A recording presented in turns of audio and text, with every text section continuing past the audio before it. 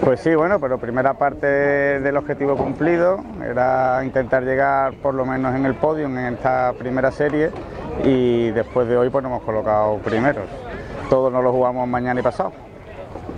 Vamos súper justos. Creo que hoy al final le hemos ganado por 7 segundos nada más, ayer por 3, vamos al límite, todas las maniobras y todo cuenta muchísimo y estamos a la par prácticamente.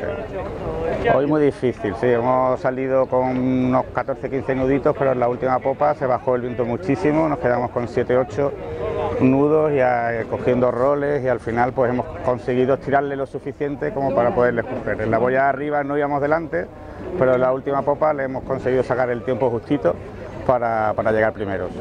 Y mañana nos lo jugamos todos, a ver si tenemos suerte y todo nos sale como hasta ahora y conseguimos volver a repetir la hazaña de ganar la Copa del Rey.